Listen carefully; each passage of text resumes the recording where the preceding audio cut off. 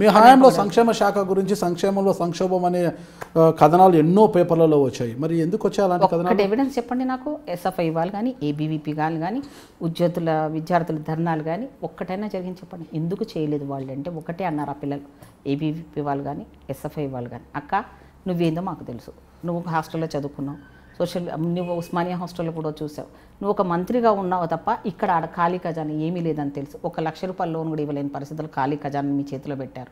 ఎందుకు జన్నత్ హుస్సేన్ గారు ఇప్పుడు పాపం ఆయన హెల్త్ ప్రాబ్లం బాగుంది, ఆయన వెళ్ళి ఇంటర్వ్యూ చేయండి చెప్తాడు ఎలాంటి minister, my minister good minister అని. నేను కాంగ్రెస్లో చేరినప్పుడు రాజశేఖర్ రెడ్డికి నన్ను పరిచయం చేస్తున్నాను, షీఈ్ మై డైనమిక్ మినిస్టర్ అని. జన్నత్ హుస్సేన్ గారు చెప్పడం ఎక్కడైనా చరిత్రలో జరిగిందా? ఆయన ఎవరైనా మెచ్చుకున్న దాఖలాలు ఉన్నాయా? ఆయన చెప్పడం, రాజశేఖర రెడ్డి గారు అనడము. రాజశేఖర రెడ్డి గారు కూడా నేను అపోజిషన్ పార్టీలో మంత్రిగా, ఆయన లీడర్గా ఉండేవారు, నేను మంత్రిగా ఉంటే ఫస్ట్ క్వశ్చన్ ఆయన వేసి గుడ్ మినిస్టర్ అని క్లాప్స్ కొట్టారు. అయితే ఇవన్నీ కూడా ఒక మహిళ ఎదుగుదలను, పురుష సమాజం కదండి, ఎవడైనా కూడా యాక్సెప్టెన్స్ ఉండదు. ఫస్ట్ ఇంట్లో నుంచి ఆ వివక్షత ఉంది. రాజకీయంలో వచ్చినాక అమ్మో ఈమెదరో మనకంటే మించిపోతుంది అని ఆ లెవెల్లో అనుకునే వాళ్ళు తొక్కేయడానికి ప్రయత్నం చేస్తారు. దానికి ఏంటంటే ఫ్యామిలీ సెంటిమెంట్స్ ఇస్తారు, లేదా క్యారెక్టర్ని పాడు చేసే మాటలు మాట్లాడతారు. అలా అనుకుంటే భయపడిస్తే పోతుంది అనుకున్నారు పుష్పలీల. నేను చిటిక ఇలా కొట్టాను, నాకు టికెట్ ఇవ్వకుండా చంద్రబాబు నాయుడు దగ్గరికి వెళ్ళి, సార్ ఒక్క మహిళకు అవుట్రేట్గా మీరు టికెట్ ఇవ్వలేకపోతున్నారు, పుష్పలీల గాల్లో వచ్చింది గాల్లో పోయింది అని అనుకుంటున్నారు. రాజకీయాల్లో ఇలాంటి వాళ్ళందరికీ గాలి చేయడం కోసం నేను పర్మనెంట్ పాలిటిక్స్లో ఉంటాను, ఛాలెంజ్ చేసి వచ్చిన మహిళ నేను. కాబట్టి నేను అధికారం కోసం పరిగెత్తేదాన్ని కాదండి. నాకు ఇప్పటికి కూడా నా దగ్గర డబ్బు ఉన్నదాన్ని కాదు, దేవుడు ఇచ్చిన దాంట్లో సర్దుకుని తిని ఉన్న దాంట్లో నిజాయితీగా ఉన్న దాంట్లో తృప్తిగా బతకడం నాకు తెలిసిన విషయం. మంత్రిగా ఉన్నప్పుడు సంపాదించిన డబ్బుతోనే ఇప్పటి వరకు రాజకీయాలు చేస్తూ వస్తున్నారు మీరు అని ఈ రోజుకి విమర్శలు వినిపిస్తున్నాయి. ఒక్కడు చూపించమనండి సార్, ఒక్క అలిగేషన్ చూపించండి. 1 ఎకరం ల్యాండ్ కొన్నానా, 1 ఇల్లు కట్టుకున్నానా, లేకపోతే ఏదన్నా నాకు సంబంధించినంత. ఇప్పుడు నా అప్పులు ఏమన్నా ఎవడన్నా తీరుస్తాడేమో నేను ఇస్తా. నా బ్యాంకు పెట్టుకున్న, నా సంపాదించిన, నా సొంతంగా మా వాళ్ళు పెట్టినవి అవి బ్యాంకులలో పెట్టుకుంటూ ఏదన్నా చేసుకొని ఇప్పటివరకు రాజకీయాల్లో తిరుగుతున్నాను. ఏ మొగోడు కూడా తిరగడేమో. నాతో పాటు రాజకీయంలో వెళ్ళిన వాళ్ళు, ఉన్నవాళ్ళు, అప్పుడు మంత్రిగా ఉన్నవాళ్ళు స్టిల్ ఇప్పటివరకు లేరండి. కానీ నేను ఆ రోజు 1999లో ఎలా ఉన్నాను, ఇప్పటి వరకు ఉన్నది మెయింటెనెన్స్ చేసుకుంటాం. ఉన్న దాంట్లో సర్దుకొని తినే క్యారెక్టర్లోనే ఉన్నాను తప్ప ఎక్కడ. చంద్రబాబు నాయుడు గారు 2004లో తిరిగి ఎందుకు ఎమ్మెల్యే టికెట్ ఇవ్వలేదంటారు? ఇవ్వలేదు అంటే అప్పుడు ఇప్పుడు మీరు అడిగిన పెద్ద మనిషి మళ్ళీ అసలే ఒకటేసారి మంత్రి చేస్తేనే ఇంత పేరు తెచ్చుకుంది, ఇంకా రెండోసారి వస్తే స్ట్రాంగ్ అయిపోతుంది. కాబట్టి అన్న ఇప్పించొద్దు అని వాళ్ళందరూ కుట్రపడితే, నిజంగా చెప్తున్నాను చంద్రబాబు నాయుడు గారు నాకు ఇప్పుడు నెగిటివ్ చేయలేదు. నాకు టికెట్ నేను ఆ రోజు మంచిలో కూడా తీసుకోకుండా, సార్ నాకు టికెట్ ఇవ్వండి అంటే పాపం ఆయన రాత్రి 10:30కు 9:30 మధ్యలో 8:30, 9 మధ్యలో అండి నైట్ నాది డిక్లేర్ చేశారు సిద్దిపేట ఎంపీగా. ఎవరు? చంద్రబాబు నాయుడు గారు. మీరు స్క్రోలింగ్ ఆ రోజులలో పేపర్లో టీవీలో దొరికితే చూడండి, ఎంపీగా అనౌన్స్ చేసేసారు నాది. మళ్ళీ ఏమైందో దుష్టశక్తులు 12 తర్వాత ఎంటర్ అయిపోయారు కదా, నా పేరు కట్ అయిపోయింది. అప్పటికి కూడా నేను ఎంత నిజాయితీ చూడండి, నాకు టికెట్ ఇవ్వకపోయినా తెలుగుదేశం పార్టీకి క్యాంపెయిన్ చేశాను. రవికి ఇచ్చాడు, ఇప్పుడు డిక్కీలో పనిచేస్తున్న రవి గారికి ఇస్తే, నరా రవికుమార్కి ఇస్తే నేను క్యాంపెయిన్ చేశాను ఆయనకి. ఎందుకు? నిజాయితీ గాలిదన్న కాబట్టి. పార్టీ నాకు ఎప్పుడు ఎవరిని కాదని నాకు టికెట్ ఇచ్చింది. ఇప్పుడు మళ్ళీ పార్టీకి నేను ఆ రకంగా రుణం ఉన్నట్టు ఉంటుంది, ఎందుకులే అని నేను క్యాంపెయిన్ చేయడం కూడా జరిగింది. కాబట్టి నాకు టికెట్ ఇవ్వని వాళ్ళు వాళ్ళ కర్మ సార్. నిజంగా చెప్తున్నా. ఇప్పుడు కూడా 2004లో ఊరికే క్యాంపెయినింగ్ చేసి ఇంటికి పరిమితం అయిపోయారు. పరిమితం అవ్వలే. నేను ఇప్పుడు ఇంటికి ఊరికనే ఉండను సార్. నేను ఎప్పుడు నేను ఎవరికైనా పనికి వస్తాను, నా తెలివి పనికి వస్తుంది, నేను ఎవరికైనా హెల్ప్ చేస్తాను. నేను ప్రజల్లో తిరుగుతూనే ఉంటాను. ప్రజలకు హెల్ప్ చేసే లెవెల్ ఏదో మంచి వచ్చేవాడు వెళ్ళిన కనపడదక్కడనే హెల్ప్ చేస్తూ వాళ్ళకి సలహాలు ఇస్తూ, ఎవరికైనా రోడ్డు మీద ఏదైనా జరిగినా వాళ్ళ హాస్పిటల్లో చేర్పించడం కానివ్వండి, ఎవరైనా గొడవలు పడుతున్న అమ్మాయిలకి ఏదైనా జరిగిన వెంటనే వెళ్ళిపోవడాలు కానివ్వండి, ఇలాంటివన్నీ నేనుగా వెళ్ళి చేస్తూనే ఉంటాను. అట్లా నేను ఆ రోజు నుంచి వాలంటరీ సర్వీసెస్ నాది ఎలా ఉందో సోషల్. కాంగ్రెస్ పార్టీలో ఎప్పుడు చేరారు మీరు? 2005లో చేరాను. 2004 వరకు మీరు అధికార పార్టీ అంటే తెలుగుదేశం పార్టీలో అప్పుడు మంత్రిగా ఉన్నప్పుడు ప్రతిపక్ష నేత వైఎస్ రాజశేఖర రెడ్డి గారి మీద పెద్ద ఎత్తున ఒంటికాలుతో లేచి మరి విమర్శలు చేసేవారు అని అన్నారు. అయితే ఆ రోజు అసెంబ్లీలో ఆయనపై విమర్శలు చేసి అదే రాజశేఖర రెడ్డి గారితో మరి కలిసి జర్నీ చేశారు మీరు. అంటే ఆ రోజు తిట్టారు, మళ్ళీ అదే రాజశేఖర రెడ్డి గారు పొగిడే. తిట్టలేదండి, ఒక మంత్రిగా సమాధానం చెప్పడం దాంట్లో అది ఆయన ప్రశ్న వేశాడు. నేను ఇంతకుముందు చెప్పాను, వ్యంగ్యంగా ఆన్సర్లు చెప్పేవాళ్ళు రాజశేఖర రెడ్డి గారిని క్రిటిసైజ్. మీరు క్లిప్పింగ్స్ దొరుకుతాయి ఇప్పటి కూడా. ఆయన గుడ్ మినిస్టర్ అని చాలా ట్రై చేశాను తెప్పించడానికి, దొరకలేదు అవి. ఆయన గుడ్ మినిస్టర్ అని హౌస్ మొత్తం లేసి బెంచ్ చర్చిన చరిత్రలో నా పేరు నేను ఒక్కదాన్ని అంత బాగా ఆన్సర్ చెప్పగలిగాను.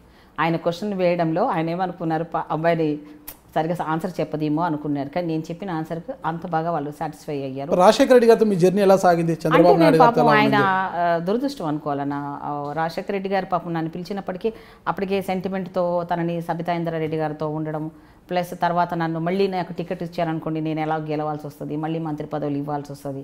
ఒక జిల్లాలో చాలామంది ఉన్నారు, ఇంకా పేర్లు చెప్పను, వాళ్ళకి ఏంటంటే వాళ్ళొక్కరుగానే ఉండాలి మంత్రి, ఇంకో మంత్రులు రాకూడదు. అయితే వాళ్ళు వస్తే ఓకే, మళ్ళీ వాళ్ళ కుటుంబం వాళ్ళు లేకపోతే వాళ్ళు ఉంటే సహిస్తారు తప్ప అదర్ దెన్ వాళ్ళు వస్తే మాత్రం సహించే క్యారెక్టర్లో ఉండరు. కాబట్టి నాకు టికెట్ ఇవ్వడంలో కూడా రాజశేఖర రెడ్డి గారు స్వయంగా చెప్పారు, అమ్మ కొన్ని ఇబ్బంది పరిస్థితులు ఉన్నాయి, కొంచెం వెయిట్ చేయి తల్లి అన్నాడు. తర్వాత నాకు మేయర్గా నా పేరుని అనౌన్స్ చేశాడు. ఇదే నాగేంద్రకి ఆల్రెడీ నా ముందు చెప్పాడు. కేవీపీ గారిని కలిశాను, నాది ఆ పేరు కూడా అయిపోయింది, అమ్మ నీకు ఇన్ని రోజులు నేను ఆపాను తల్లి, ఇంకా నీకు ఇచ్చేస్తాను, నీకంటే మంచిది ఎవరు ఉంటారని ఆయన అనడం, నేను వెళ్ళి కలుద్దాం అనుకున్న లోపల ఈ సంఘటన ఒక నెక్స్ట్ డే జరిగిపోవడం జరిగింది. తర్వాత నేను వెళ్ళి మళ్ళీ కార్పొరేట్ లెవెల్ వెళ్ళడం ఎందుకు, పార్టీకి సేవ చేస్తామని పార్టీ లెవెల్లో అధికార ప్రతినిధిగా 6 సంవత్సరాలు పనిచేశాను.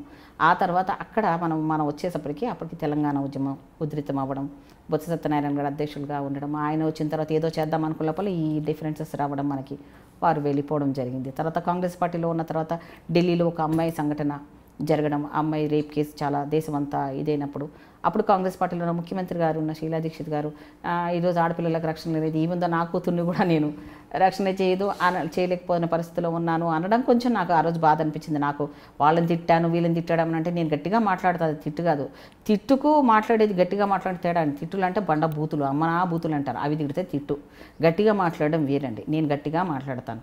అయితే ఆ లెవెల్లో ఆ బాధకి నేను అక్కడ ఉండడం కరెక్ట్ కాదు అనుకొని వెళ్ళిపోవడం తప్ప నేను అలా ఏం లేదు.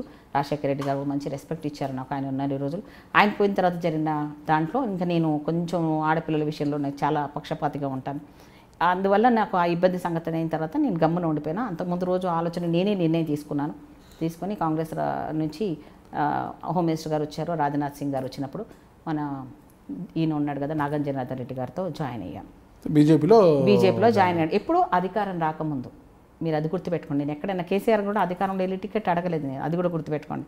పార్టీలు మారుతాననేది టిక్కెట్ల కోసం కాదండి. పుష్పలీల అనేలాంటి అరుదైన వ్యక్తిని నేను. నాలాంటి వాళ్ళు గతంలో సదాలక్ష్మమ్మ, ఒక లక్ష్మీదేవి అమ్మ, సదాలక్ష్మమ్మ క్యారెక్టర్ ఆల్మోస్ట్ నాలాగానే ఉంటుంది. ఆమె ఎవరికి భయపడేది కాదు, ఒక రెబల్గా పనిచేసింది, జాతి కోసం పనిచేసింది, చాలా త్యాగాలు చేసింది. అది ఎస్సీ మహిళలు తెలంగాణలో బయటకు వచ్చేది తక్కువ వచ్చినా మీరు, కానీ ఈ రోజు వరకు కూడా ఎస్సీ మహిళ అంటే గతంలో పనిచేసిన రిపబ్లికన్ పార్టీలో పనిచేసిన జెట్టి ఈశ్వరీబాయి గారి గురించి ఎక్కువ గొప్ప చెప్తారు, కానీ ఆ వరుసలో మిమ్మల్ని ఎందుకు చూడడం లేదంటారు? ఎందుకు చూడట్లేదు? ఇప్పటికీ మా ఈశ్వరీబాయి గారికి ఉన్నంత కీర్తి తెలంగాణలో పుష్పలీల గారికి లేదు. గతంలో తెలుగుదేశం పార్టీలో మంత్రిగా ఉన్నప్పుడు ఓ వెలుగు వెలిగిన, ఉమ్మడి రాష్ట్రంలో వెలుగు వెలిగిన పుష్పలీల గారు నేను ఎప్పుడు అప్పటి నుంచి లైమ్ లైట్లోనే ఉన్నాను, ఇప్పుడు లైమ్ లైట్లోనే ఉన్నాను. నేను ఎప్పుడు వెలుగుతూనే ఉంటాను. మనం ఎప్పుడు ఆరిపోయే క్యారెక్టర్ అసలే కాదు. వాళ్ళకి కనపడలేదంటే వాళ్ళ లైటింగ్ లోపం ఏమైనా ఉంటుందేమో, వేసేవాడు చూసేవాడు దృష్టి లోపం ఉంటుందేమో, మనకేమీ లేదు. మనం ఎవర్ గ్రీన్. ఓకే, పాలిటిక్స్లో అప్పటి నుంచి ఇప్పుడు స్టిల్ ఐఎమ్ గోయింగ్, అంతే. నేను జర్నీలోనే ఉన్నాను, రాజకీయాలలోనే ఉన్నాను. అదే స్థాయిలో మీ అంత అవినీతి పర్రాలు కూడా లేదని ఆరోపిస్తున్నారు. ప్రతి చిన్న చితకా పనికి కూడా పర్సెంటేజ్లు అడిగేవారు మీరు. ఇప్పుడు మా ఇబ్రహీంపట్నం మీరు వస్తే ఒక 50 మంది కార్యకర్తలను కల్పిస్తారు. సెకండ్ క్యాడర్ని బాబు పుష్పలీల అక్క మీ దగ్గర కాంట్రాక్ట్ ఇచ్చేటప్పుడు డబ్బులు ఏమన్నా అడిగింది అన్నాడు. ఈరోజు వాళ్ళు లక్షల్లో ఉన్నారు, లక్షాధికారులు. నా ఫోటో పెట్టుకోవడం ఒకటి తక్కువ. వాళ్ళు దేవేంద్ర గౌడ్ గారు కానీ కిషన్ రెడ్డి గారు కానీ ఒక ₹1,00,000 వరకు కూడా ఇవ్వలేదు ఆ రోజు. ఇంత పేరు గడించారు, ఇంత నిజాయితీ పర్రాలైన మీకు 2014లో బీజేపీ వికారాబాద్ నుంచి ఎంపీగా దింపితే మరి ఎందుకు ఓడిపోవాల్సి వచ్చింది? మీకు అంత గెలవాలి కదా. మాట మంచిగా అడిగినాం. నేను అప్పటి నుంచి ఎందుకు అడగలేవని చూస్తున్నా. 20 రోజులు ఓకేనా, క్యాండిడేట్ను ముందు నుంచి పనిచేయాలంట. ముందు నుంచి పనిచేసిన వాళ్ళు గెలుస్తారంటే రోజులు పోయినాయి. ఇప్పటికిప్పుడు కోట్లున్న నారాయణ లాంటి వాళ్ళు లేకపోతే కోయనారాయణ లాంటి వాడు ఎవడొచ్చినా టికెట్ ఇచ్చే సంస్కృతిలో పార్టీలు ఉన్నాయి. నువ్వు ముందు పోతే మన పని చాకరి అంతా చేయించుకొని అంత వేసిన తర్వాత లాస్ట్ వరకు ఇప్పుడు టీఆర్ఎస్లో జరుగుతుంది అదే కదా. అసలు పని చేసిన వాడికి టికెట్ ఇవ్వడానికి ఇస్తున్నాడా? నన్ను ఎందుకు గెలవలేదంటే నాకున్న 20 రోజుల్లోనే నా పార్టీ వాళ్ళే నా లెవెల్లో నాకు సపోర్ట్ చేయలేదు. ఆడిపోయిన తర్వాత తెలుసా అండి మీకు, ప్రతి పార్టీలోనే శత్రువులు ఉన్నారు. బీజేపీ పార్టీని ఎదగొద్దానికి వాళ్ళు చాలామంది ఉన్నారు, బీజేపీ పార్టీకి కూడా తెలుసు. కానీ వాళ్ళని ముట్టుకునే శక్తి బీజేపీ పార్టీకి లేదు. ఇప్పుడున్న మా బీజేపీ పార్టీలో రంగారెడ్డి జిల్లాలో కొంతమంది లీడర్లే ఉన్నారు, వాళ్ళని ఎవరిని రానియరు. ఎమ్మెల్యేలు రాకుండా ఉంటే వాళ్ళే లీడర్లు కదా. కాబట్టి ఓడగొట్టాలి. కాబట్టి వికారాబాద్లో నేను వెళ్ళినా ఇంత టాలెంట్ ఉన్నాము వస్తే మా ఇంటికాడికి ఎవడు రాడు, మా దుకాణాలు బంద్ అయిపోతాయి, మా లీడర్షిప్లు బంద్ అయిపోతాయని ఆ చెత్త బుర్ర ఉన్న వాళ్ళంతా కూడా నా కొడుకులు నాకు ఎవడు సపోర్ట్ చేయలేదు. మరి డబ్బు లేనిదే ఎన్నికల్లో గెలవలేము, ఈవినింగ్ అయిందే మగవాడికి క్వార్టర్ బాటిల్ బిర్యానీ ఇవ్వాలి, మహిళకు మనీ పంచాలి, ఇవి లేకపోతే గెలవలేము అని అనుకుంటున్నాం. మీరు ఇప్పుడు మళ్ళా తిరిగి టికెట్ కోసం ఎందుకు ఫైట్ చేస్తున్నారు? ఇప్పుడు నేను టికెట్ కోసం అడగట్లేదు. ప్రస్తుతం ఎమ్మెల్యే టికెట్ నాకు నథింగ్, నాకు అవసరం కూడా లేదు. ఎందుకంటే ఈ కుమ్ముళ్ళాటల లోపల ఎవడు గెలుస్తాడో, ఎవరికి టికెట్ వస్తుందో లేదు, ఎవడి సీటు పోతుందో. పుష్పలీల గారికి నోటిదూలు ఎక్కువ అంటుంటారు అనమాట. నోటిదూడ కాదు, యథార్థవాది లోకకంటకి.